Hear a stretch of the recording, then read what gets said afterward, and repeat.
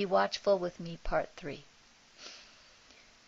There is a restfulness in the task of mind watching that is necessary. Necessary, right? There is a restfulness in the task of mind watching that is necessary if you are to watch the mind without judging and without feeling guilty. If you are judging or feeling guilty as you watch the mind, you are not being watchful. You are sleeping.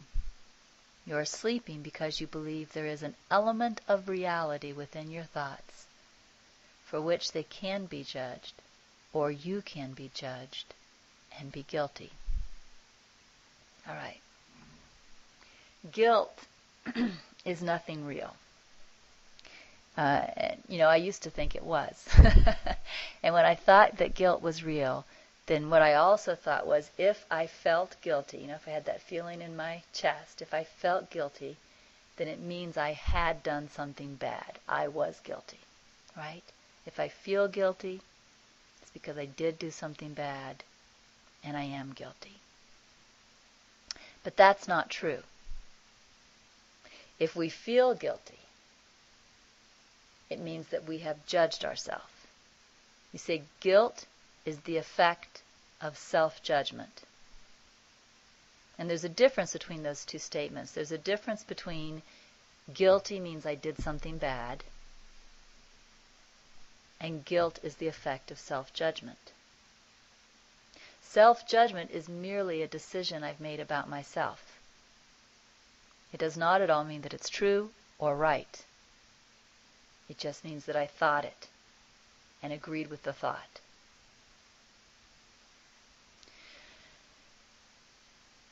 That was a tough lesson for me to learn, because I really believed that if I felt guilty, it meant I was guilty.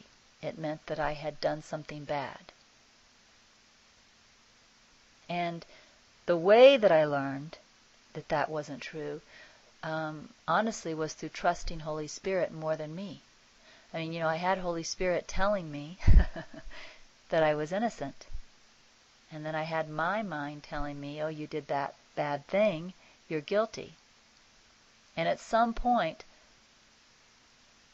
I had to make a decision. Who was I going to trust more? Was I going to trust what I thought about myself?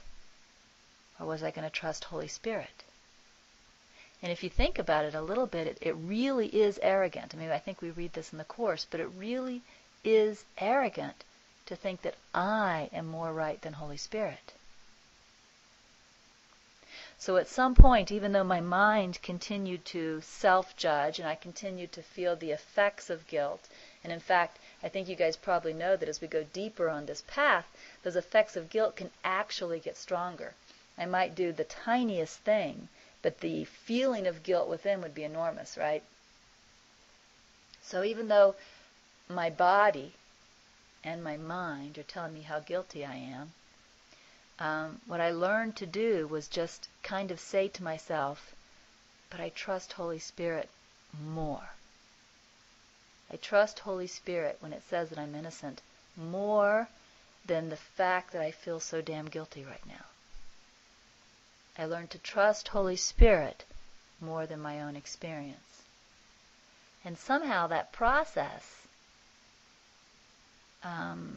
magically worked, miraculously worked, to where I really began to see that my own thoughts of self-judgment weren't meaningful. I really began to see it in a truthful way. And I noticed that Lord Blue has his hand up. So Lord Blue, what would you like? Is it possible to not follow the true desire and not feel guilty for not following the true desire? That's a good question. And the answer is yes and no. The reason the answer is yes and no is you said, is it possible to not follow the true desire and not feel guilty?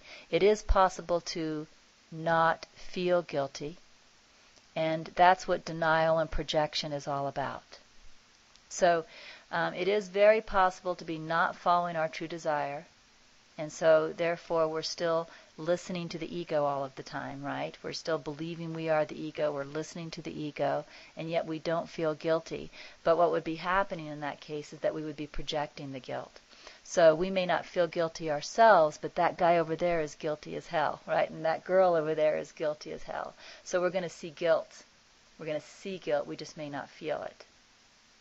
What begins to happen, someone else is, exactly. What begins to happen, though, is as we begin to stop projecting, and by that I mean, when my mind starts telling me that that person over there is guilty as hell, and I start going within at Holy Spirit and looking at this instead of just believing it. What happens then is we start feeling the guilt at that point because we're not going to project it. And that's when we have to start doing the belief of letting go of guilt entirely.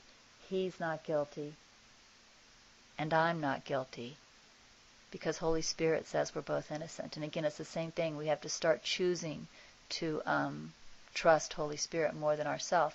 Lord Blue, please go ahead. I see you have your hand up again. So you are saying that ego and guilt are necessarily always together. Yes.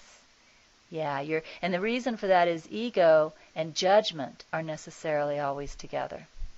And so wherever you have judgment, you're going to have guilt. So either I'm going to feel guilt within because I'm really self-judging, or I'm going to see guilt projected outside of me. But I cannot listen to ego and not judge, because ego and judgment are inseparable. And guilt is the effect of judgment. So hopefully that answered that question. All right, so I'm going to go back to the message now. Again, there is a restfulness in the task of mind watching that is necessary if you are to watch the mind without judging and without feeling guilty. Okay, so the very first sentence, there is a restfulness in the task of mind watching that is necessary if you are to watch the mind without judging and without feeling guilty.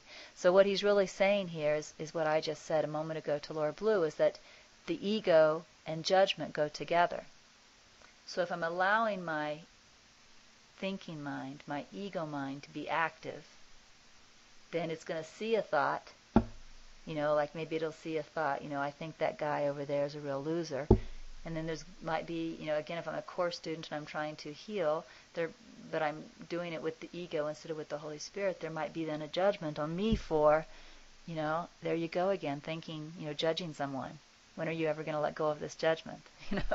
So if the ego is engaged while I'm trying to watch the mind, it's simply not going to work, because the ego is judgment. So when I'm watching the mind, I also need to rest the mind, which really means not let the ego be engaged. And when the ego is not engaged, then I'm watching the mind as what some people refer to as observer, and what A Course in Miracles calls I'm watching the mind with the Holy Spirit. What that means is I'm watching the mind without judgment. So I may see the thought in the mind that guy is a jerk, but I'm able to see the thought in the mind without judgment. I just see, there's a thought. And the next thought might be, but that's just a thought I want to let go. That's not a thought I want to put belief in. That thought is not meaningful. That thought is not true, right? And I need to be able to rest the mind and watch the thoughts without the belief and without the judgment.